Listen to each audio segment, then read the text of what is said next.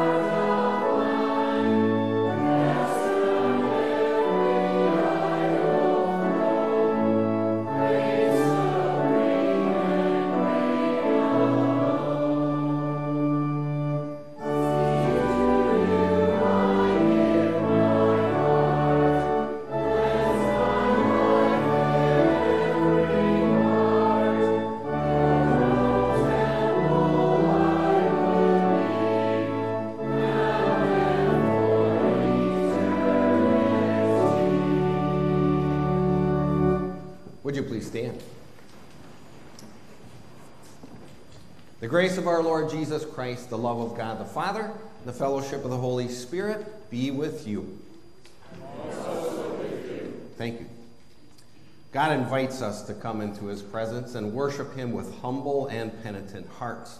Therefore, let us acknowledge our sinfulness and ask him to forgive us. Holy and merciful Father, I confess that I am by nature sinful and that I have disobeyed you in my thoughts, words, and actions. I have done what is evil and failed to do what is good.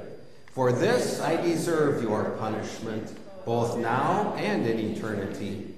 But I am truly sorry for my sins, and trusting in my Savior, Jesus Christ, I pray. Lord, have God, our Heavenly Father, has been merciful to us and has given his only Son to be the atoning sacrifice for all our sins. Therefore, as a called servant of Christ and by his authority, I forgive you all your sins. In the name of the Father, and of the Son, and of the Holy Spirit. We trust and take comfort in the peace of this forgiveness. Amen. For all that we need in life and for the wisdom to use all your gifts with gratitude and joy, hear our prayer, O Lord.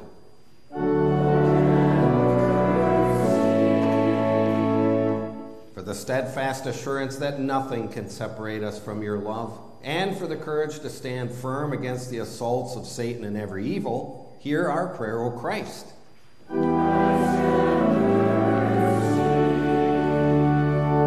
For the well-being of your holy church and all the world, and for those who offer here their worship and praise, hear our prayer, O Lord.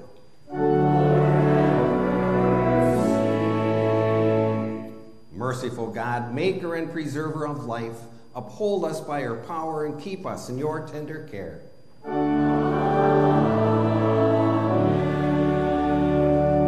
The works of the Lord are great and glorious. His name is worthy of our praise.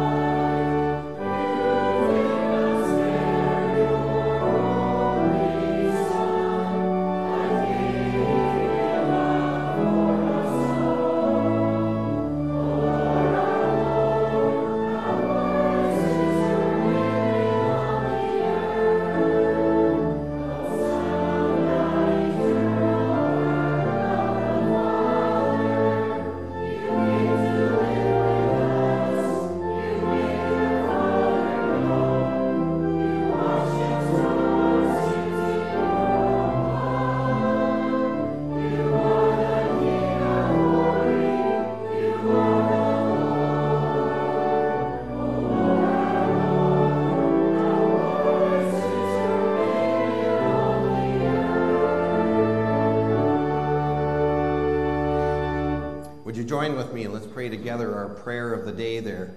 Let us pray. Holy Spirit, God and Lord, come to us and bless us this joyful day with your gift of grace.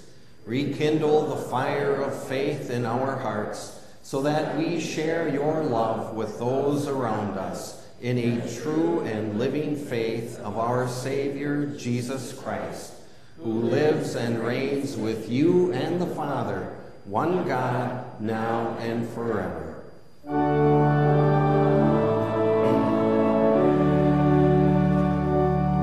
Please be seated.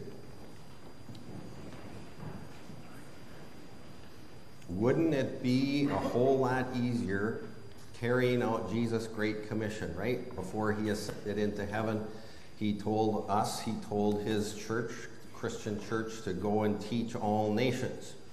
Wouldn't it be easier to do that if everybody had the same language? We wouldn't have to send one person to speak Japanese or Russian or Spanish, what have you, but you look at how it is that we got where we are, the Tower of Babel, that mankind, when we go through here, this Tower of Babel, we'll see that mankind was not following through with God's command to Adam and Eve after the fall into sin in the Garden of Eden. He said, go and spread out, fill the earth. And we see here the mankind saying, nah, we're going to stick together. Let's find a good place, the plain of Shinar. And then, once we get there, let's build a monument to ourselves. And so in response to this arrogance and this disobedience, God has a very effective way of carrying out his command. Instead of fire and thunder and lightning and spread out or else, he just simply confuses their language, right? It's a challenge to exist with somebody whom you can't communicate with. And so here we have this setting for us and how it is that we do our mission work, how we share our faith with the world around us. Tower of Babel, the creation of different languages that we have here in Genesis 11. Now the whole world had one language and a common speech. As people moved eastward, they found a plain in Shinar and settled there. They said to each other, "Come, let's make bricks and bake them thoroughly." They used brick instead of stone and tar for mortar. Then they said, "Come, let us build ourselves a city with a tower that reaches to the heavens, so that we may make a name for ourselves. Otherwise, we will be scattered over the face of the whole earth." But the Lord came down to see the city and the tower the people were building. The Lord said, "If as one people speaking the same language they have begun to do this, then nothing they plan to do will be impossible for them. Come, let us go down and confuse their language so they will not understand each other." So the Lord scattered them from there over all the earth, and they stopped building the city. That is why it was called Babel, because there the Lord confused the language of the whole world. From there the Lord scattered them over the face of the whole earth. That's the end of our first scripture lesson. Alleluia! You will receive power when the Holy Spirit comes on you, and you will be my witnesses in Jerusalem and in all Judea and Samaria and to the ends of the earth. Alleluia!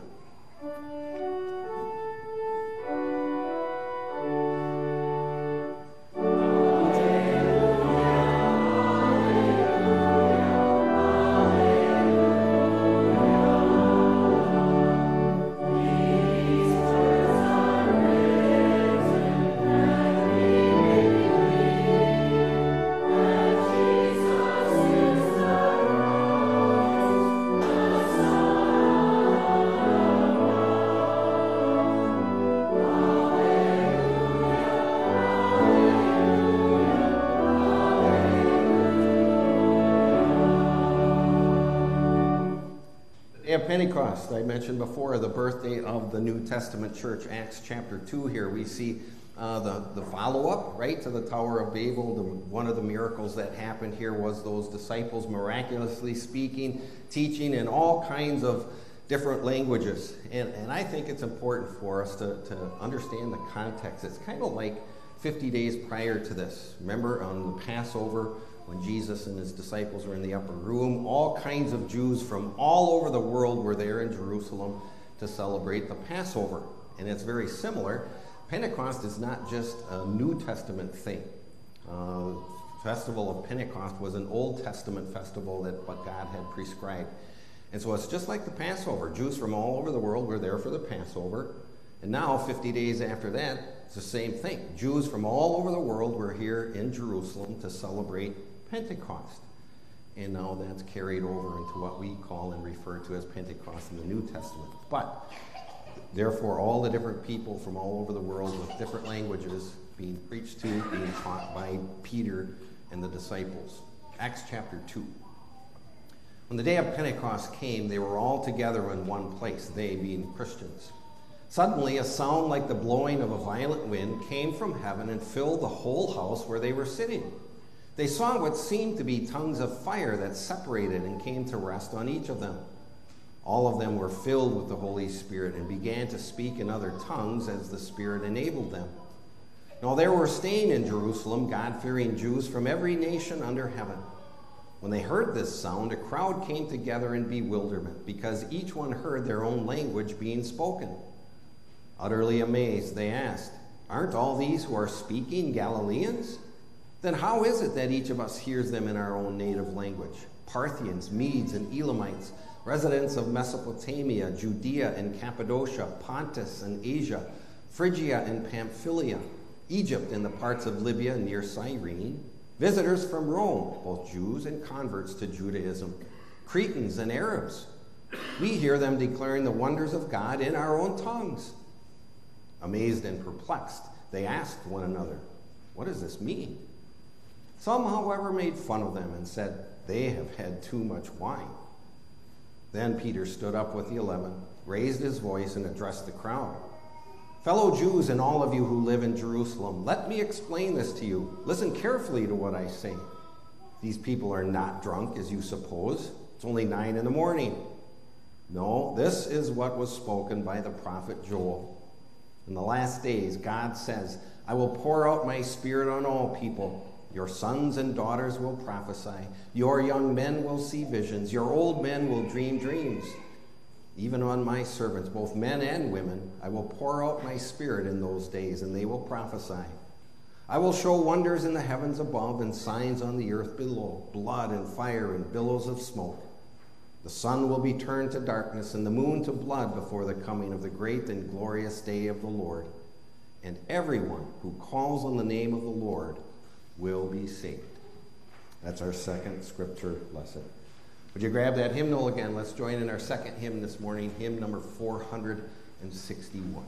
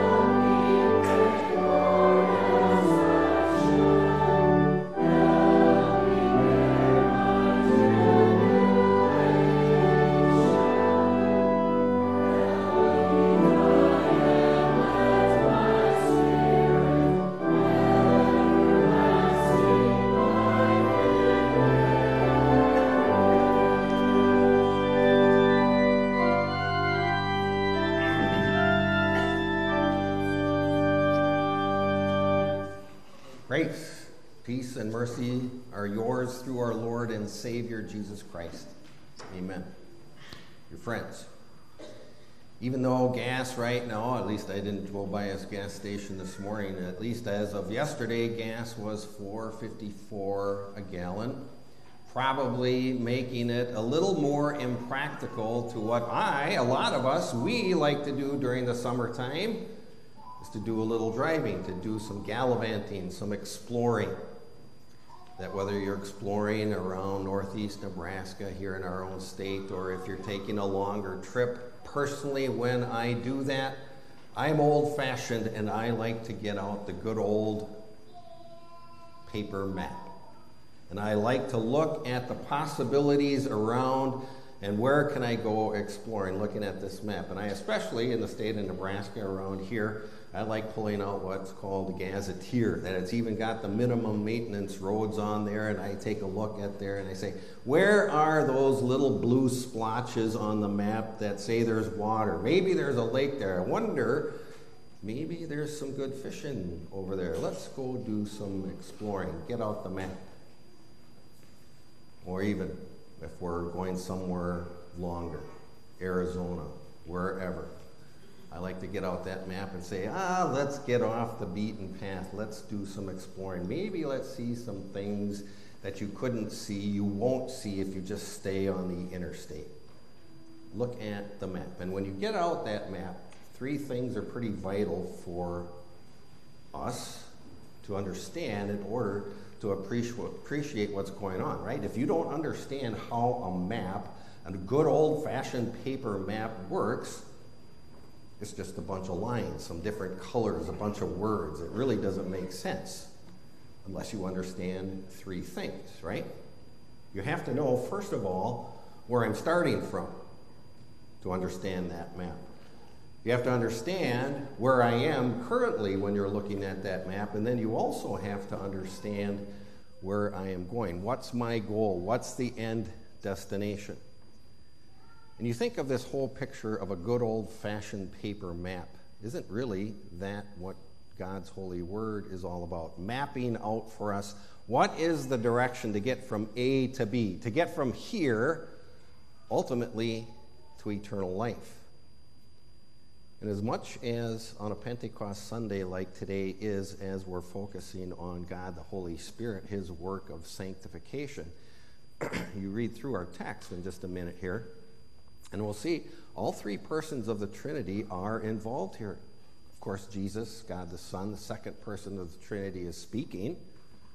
He's referring to his heavenly Father, God the Father, who created us and gives us that physical ability to live here, gives us a time of grace. And he also refers to God the Holy Spirit. And I don't mean to step on the toes of Pastor Schlewe. Next weekend he's got Trinity Sunday talking about this, but this is so vital for us to remember this whole aspect, what it is that happens for our salvation, what has been accomplished by that triune God, God the Holy Spirit, for us to reach heaven. So we have here in front of us God's roadmap for peace.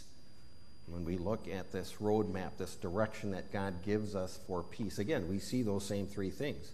Where did I start from? Where am I right now? And where is it that I'm going? We're going as Christians, God's roadmap for peace. Would you follow along? Our sermon text this morning comes from the Gospel of St. John, John chapter 14, beginning at verse 23. Jesus replied, "Anyone who loves me will obey my teaching. My Father will love them, and we will come to them and make our home with them.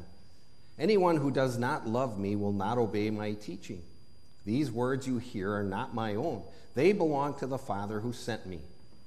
All this I have spoken while still with you. But the Advocate, the Holy Spirit, whom the Father will send in my name, will teach you all things and will remind you of everything I have said to you. Peace I leave with you. My peace I give you. I do not give to you as the world gives. Do not let your hearts be troubled, and do not be afraid." That's our text. It seems like we've been referring to in different readings and such for the last couple of months, been referring to this section of Scripture quite a bit, John chapter 14. The context is Jesus and his disciples are in that upper room on that first Maundy, Thursday night. And Jesus did a whole lot more in that upper room other than that incredibly important blessing of instituting the Lord's Supper. Again, you look at John chapters 14 all the way through chapter 17, and Jesus is teaching, using this as a last chance, so to speak, to educate, to teach, to remind his disciples of who he was. In just a few hours, Jesus would be falsely arrested. He would be tortured. In just a few hours after this, Jesus would be hanging on the cross. And here he is, reminding his disciples of that fact. Jesus wasn't here to be a social leader, to be a political leader. He was here to be a spiritual leader, to be the forgiver of sins. And throughout the last 3 years prior to this of Jesus and his disciples in the upper room, don't we see peaks and valleys of faithfulness displayed by the disciples?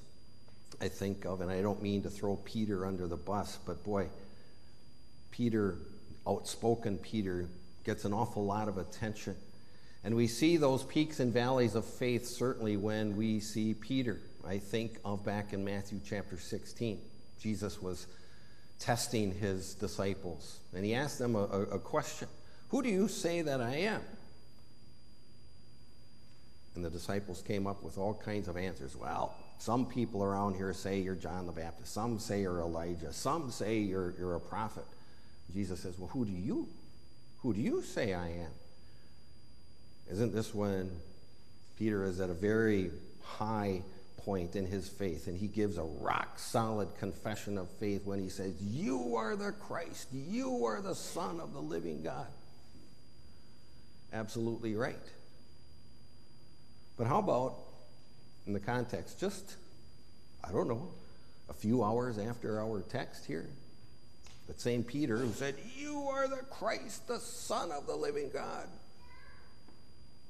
Remember how he caved into that incredible peer pressure of that servant girl out in the courtyard? That he followed Jesus when Jesus was going to be on trial, and there's Peter warming himself by the fire. And that servant girl comes up to him and says, didn't I see you with that guy named Jesus? Didn't I see you? Aren't you a Galilean? Aren't you one of those followers of Jesus? 3 times. Peter denies that fact. No, got nothing to do with Jesus. Nope. Want nothing to do. Right? Peaks and valleys of the disciples. Peaks and valleys for me, us. Isn't it easy to be Peter and say, you are the Christ, the Son of the living God, when we're together in this very safe Christian cocoon we call church? When I'm around my Christian friends, isn't it easy to be Peter? You are the Christ. But when the situation changes and I'm all by myself, do I have that same attitude that is fearless in confessing my faith as a Christian church, or do I cave in and I follow the ways of the world around me and I'm embarrassed to call myself a Christian? We talk about this roadmap for peace that God has established for us, and for us to understand and appreciate this roadmap for peace, we have to understand where we start on this map. Very clearly, when we go back to Adam and Eve and how mankind, Adam and Eve, ruined God's holy universe by sinning, by selfishly deciding, no, what God has given me is not enough, I want more. This is where we have to understand each and every one of us starts. Ever since then, that fall into sin for Adam and Eve, a sinful nature has been handed down to each and every one of us, each and every generation. I think of David's words in Psalm 51. In sin did my mother conceive me. This aspect that says that sinful nature, that starting point for us in our spiritual lives, say we're in need of a Savior right from the get-go, from the moment our earthly existences have been established. And so we look at this whole aspect of God's roadmap for peace. And I think of Jesus' words when he's speaking to a bunch of faithful followers in his Sermon on the Mount, very early in Jesus' ministry, Matthew chapters 5 through 7. He's talking about how is it that we live? How is it that we as Christians react to this grace of God? And way at the end of Jesus' Sermon on the Mount, he talks about the road, the two options of how we travel through this earthly life. Jesus says in the tail end of his Sermon on the Mount in chapter 7, he says, "Enter heaven through the narrow gate, for wide is the gate and broad is the road that leads to destruction." Broad is the road that leads to destruction. Gives me a mental picture of this road to destruction, of the wide variety of roads that are options for us to travel on, right? I mentioned before those minimum maintenance roads. I love going down those roads to see what's going down there. But then you go, okay, gravel road, okay, the county road, okay, the state highway. Probably the easiest, the fastest way to get from A to B on the interstate, right? It's kind of easy traveling on the interstate. You set your speed. I'm going to go 75, set the cruise. Just kind of relax a little bit, pay attention, right? But driving on the interstate's kind of easy. And I think about this when Jesus refers to this, wide is the road that leads to destruction. It's easy to stay on, to be on that road. All I have to do is follow my sinful nature. All I have to do is do what I want to do. I don't need to listen to you. I don't need to listen to God. I'll do what I want. And this is that incredible segue, a very good segue to say, okay, I know where I am. I know very clearly from Scripture, I'm a sinner. I disobey God's holy word. I am in this state of disobedience, that I deserve eternal damnation. But thankfully, when we look at Jesus and what the context is for our text, again, very shortly, he's going to be hanging on that cross of Calvary, paying for our sins. And as much as it's embarrassing and hurtful for me to understand my sinful reality to a righteous and holy God, yet that righteous and holy God makes it very clear to me that my sins are forgiven right now through that Savior, Jesus Christ. We read in our text there, verse 27, Jesus says, "Peace I leave with you, my peace I give you. I do not give to you as the world gives. Do not let your hearts be troubled, and do not be afraid." Peace. Interesting word that is often misunderstood a lot of times by Christians as well. And you think about the reality of the world in which we live right now. How many examples can't we point to and say, boy, well, there's no peace there. There's no peace over here. How sin destroyed peace between two countries, Ukraine and Russia. How sin destroys peace in a school in Texas.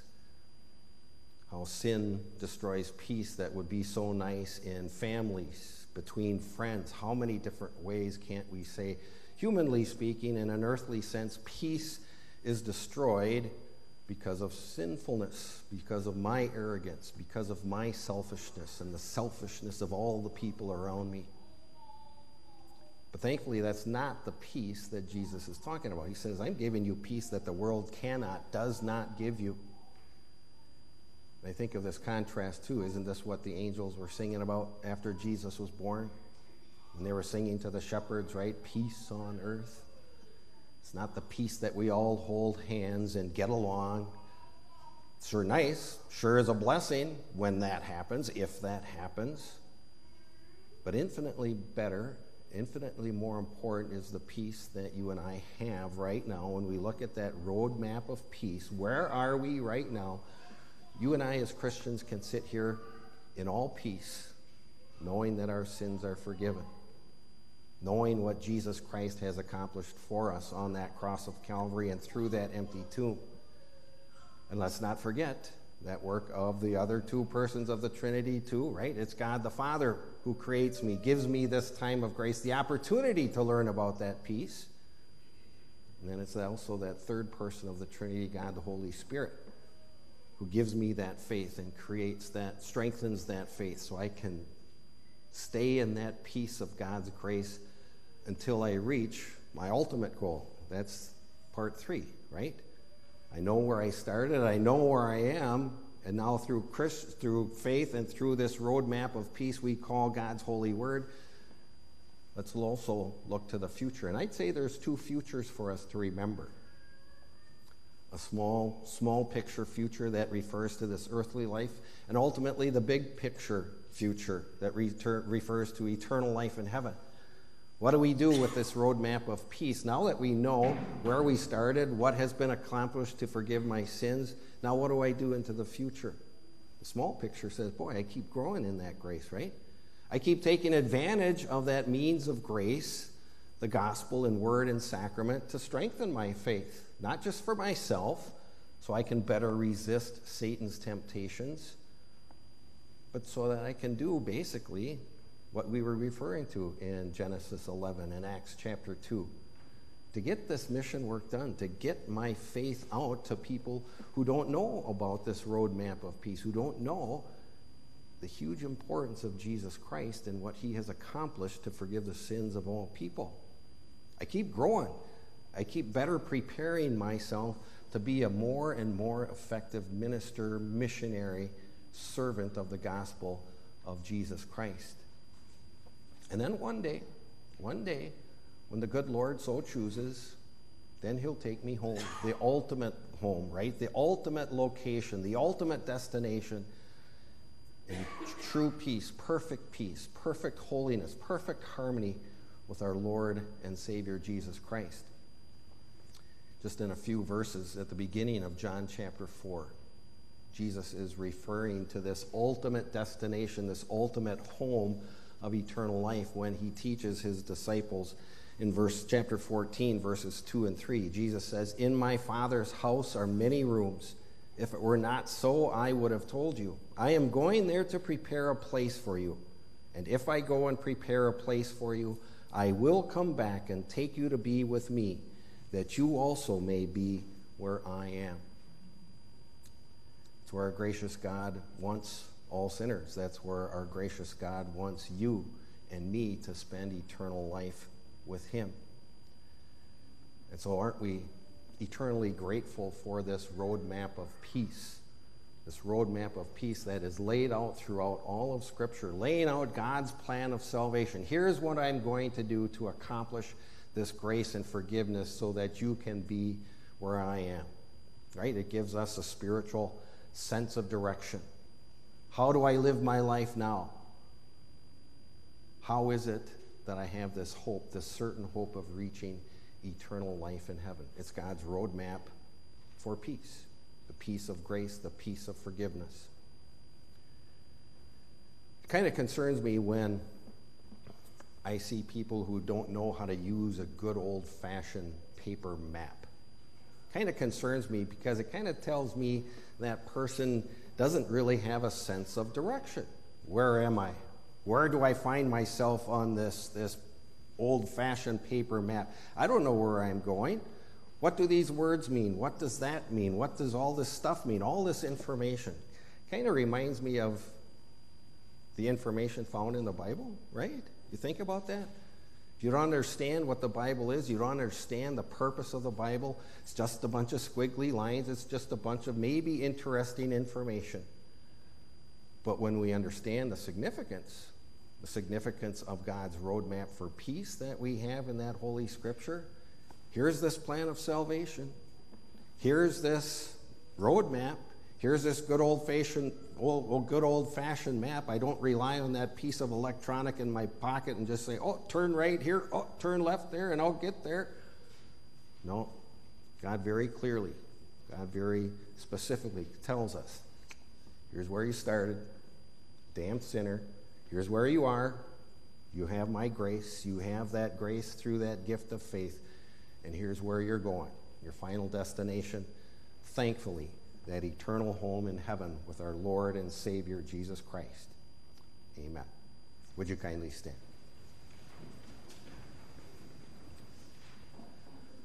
Now may the grace of God, which surpasses all our human understanding, guard and keep us in the one true faith until we reach that eternal home in heaven. Amen.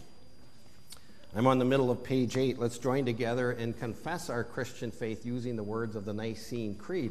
Again, right, we go through the Apostles' Creed, the Nicene Creed. We're doing that. We're confessing. Here's the triune God, Father, Son, Holy Spirit, accomplishing everything for our salvation. Let's join in the Nicene Creed. We believe in one God, the Father, the Almighty, maker of heaven and earth, of all that is, seen and unseen. We believe in one Lord Jesus Christ, the only Son of God, eternally begotten of the Father, God from God, light from light, true God from true God, begotten, not made, of one being with the Father. Through him all things were made. For us and for our salvation, he came down from heaven, was incarnate of the Holy Spirit and the Virgin Mary, and became fully human. For our sake he was crucified under Pontius Pilate. He suffered death and was buried. On the third day he rose again in accordance with the Scriptures. He ascended into heaven and is seated at the right hand of the Father. He will come again in glory to judge the living and the dead, and his kingdom will have no end.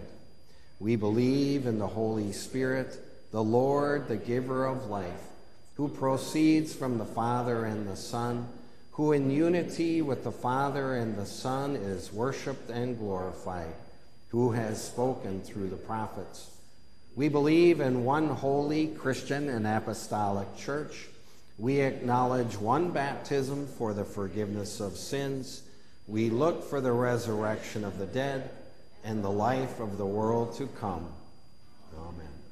And as part of our worship, we bring our thank offerings to the Lord's altar, part of our daily living. One of the ways we say thank you to God for the gift of that daily bread and so much more that he gives us. So let's join together in our offering prayer, and then we'll sing our offering hymn. We pray.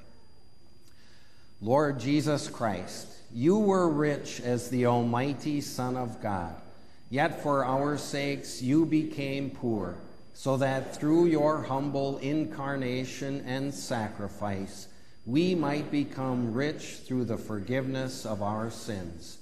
Accept this offering as one of the ways we say thank you for all you have done for us. Amen.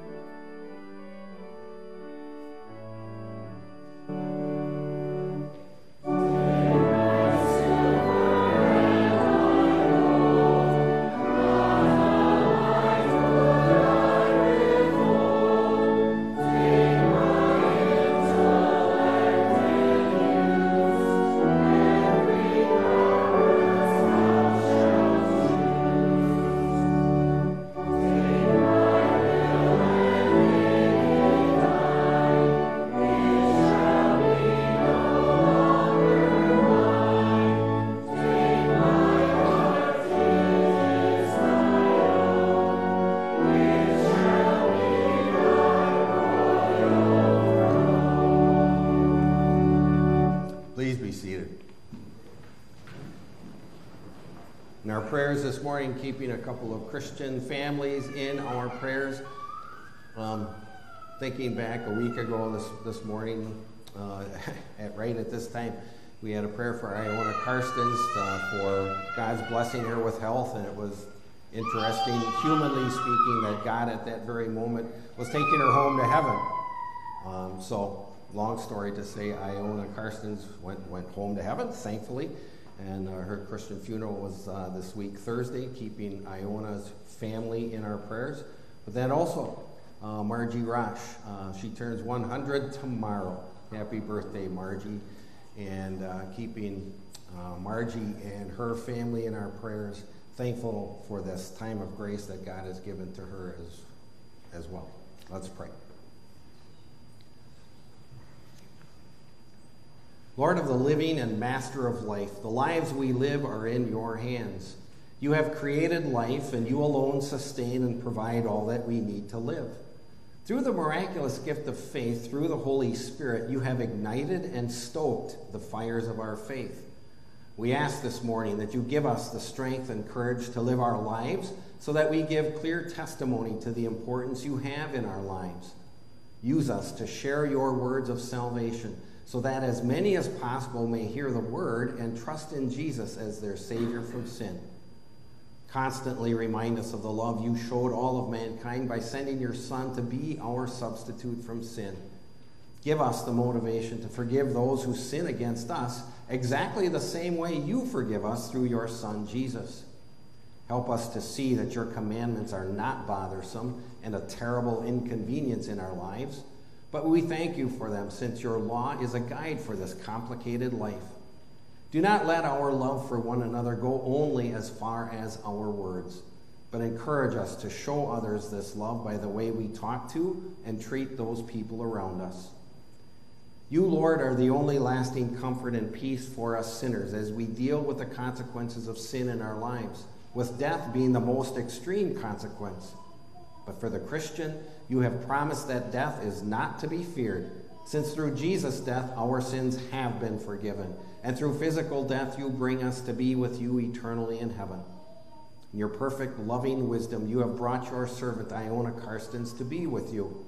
Thank you for blessing Iona with the most precious gift of faith, and now be with and strengthen Iona's family in the days ahead through that same power of Christian faith which turns to and trusts in your gospel promises. Use all of us as Christian brothers and sisters to encourage and help in the days ahead until we all join with Iona and all those saints already home.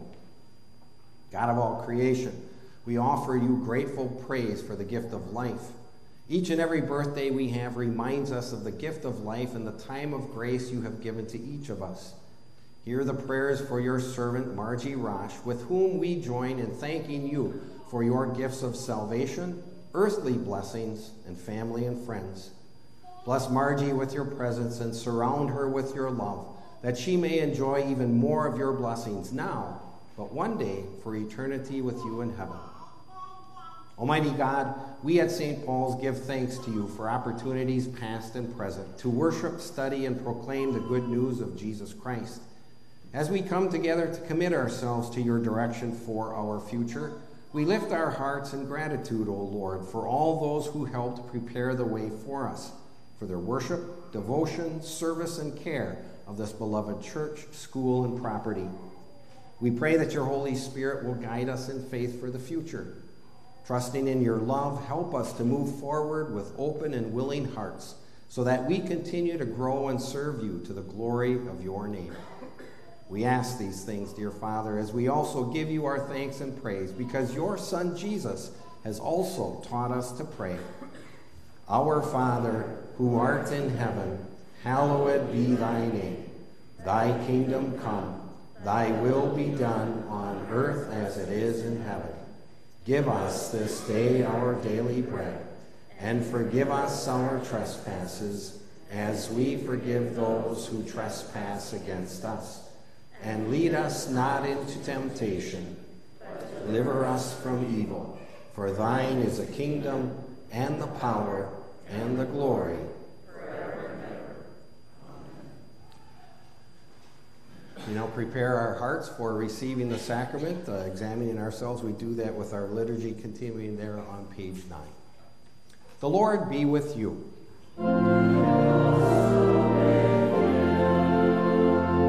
Lift up your hearts.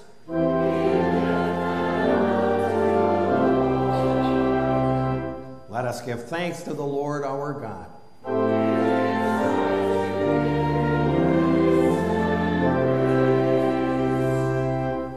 Praise to the God and Father of our Lord Jesus Christ. In love he has blessed us with every spiritual blessing. He made his Son to be the atoning sacrifice for our sins, and not only for ours, but also for the sins of the whole world. To him who sits on the throne and to the Lamb be praise and thanks and honor and glory forever and ever.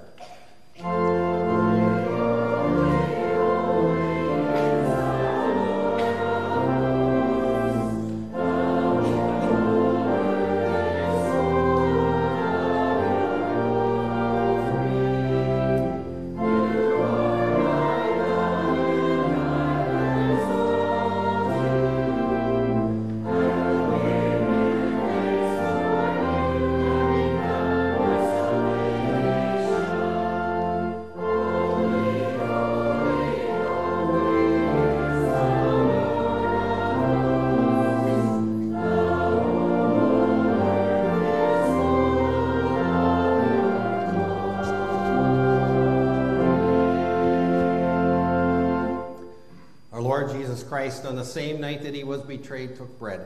And after he gave thanks, he broke that bread, giving it to his disciples, saying, "Take and eat. This is my body, which is given for you. Do this in remembrance of me." Then Jesus also took the cup, gave thanks, and gave it to them, saying, "Drink from it, all of you. This cup is the new covenant in my blood, which is poured out for you for the forgiveness of all your sins. Do this whenever you drink it in remembrance of me."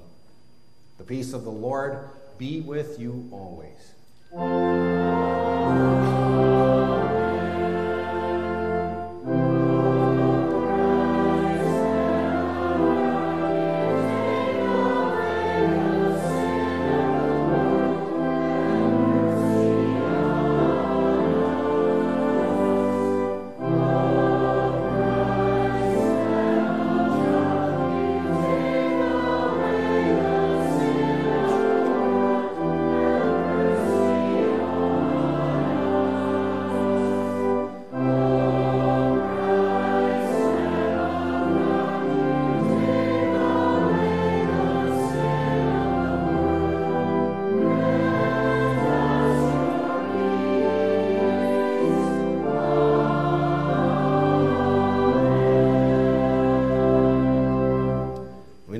And encourage all those confirmed members of our congregation here at St. Paul's or of our sister congregations of the Wells Wisconsin Synod to come forward and receive God's grace through Jesus' body and blood.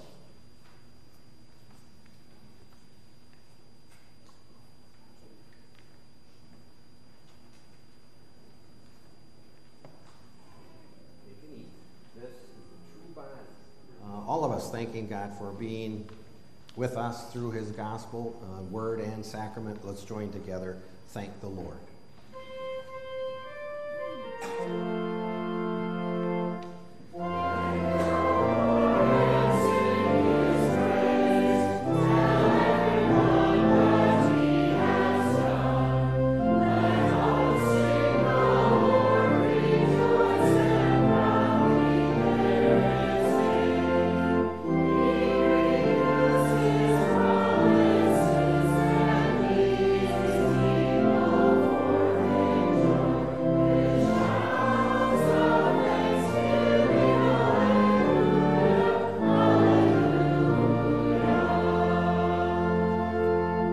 Join with me and let's pray together our closing prayer. We pray. Lord God, through your mercy, I have another day of grace, and I'm also blessed to be with my Christian brothers and sisters here in your house, to be strengthened in my faith, and to give you my thanks and praise. Use the gospel which I have heard in your word and received in your holy supper to grow in me and to produce selfless service for you and the people around me. Strengthen me so that I serve you with all I say and do this week. In Jesus' name I pray.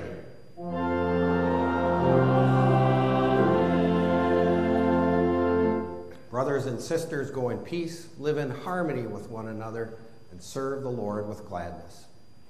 The Lord bless you and keep you. The Lord make his face shine on you and be gracious to you. The Lord look on you with his favor and give you peace.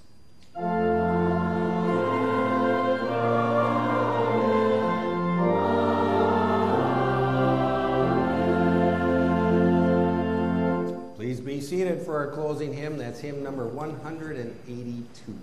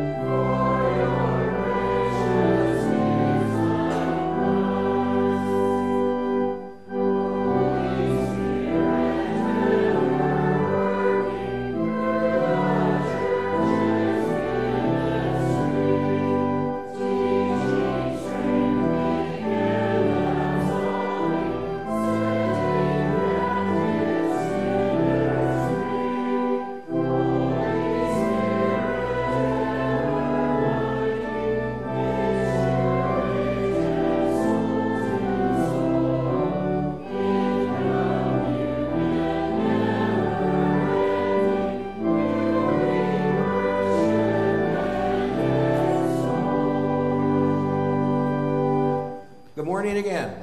Good morning. Thank you. Welcome for visitors. Good to have you with us this morning.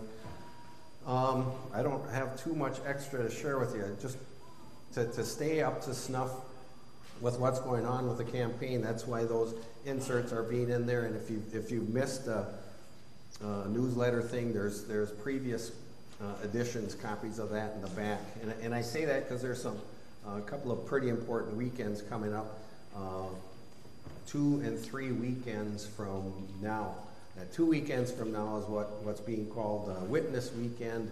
Some of the leaders, again, will be getting up and sharing information, what's going on and progress being made, but then also 3 weekends from now will be what's called Commitment Weekend, that broadening the opportunities for people to hear about information and make commitments, pledges towards this building project that we have in mind.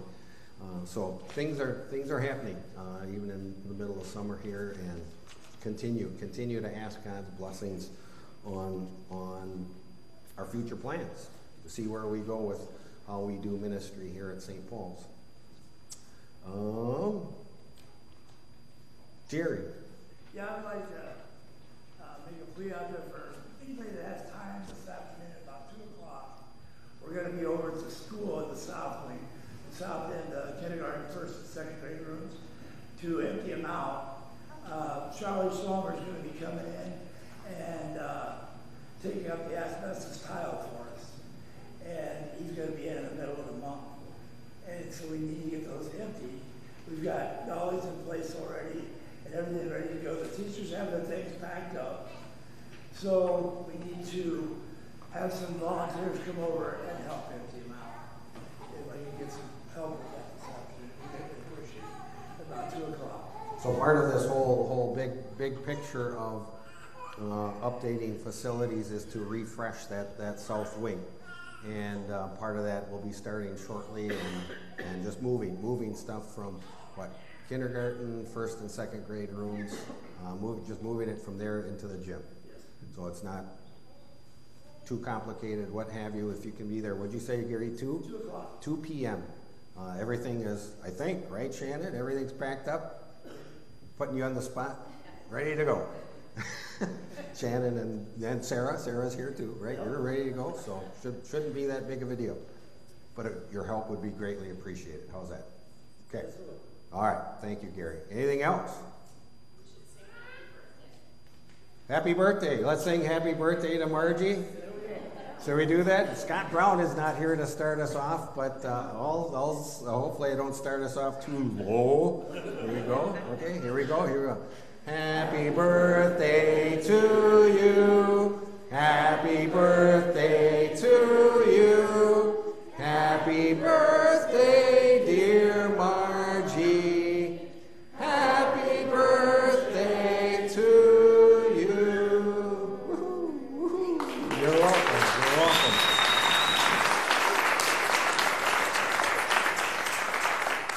Sorry to warble with the mic on. Blessings on your weeks ahead, and God willing, we'll see you back here in God's house next weekend. Good morning.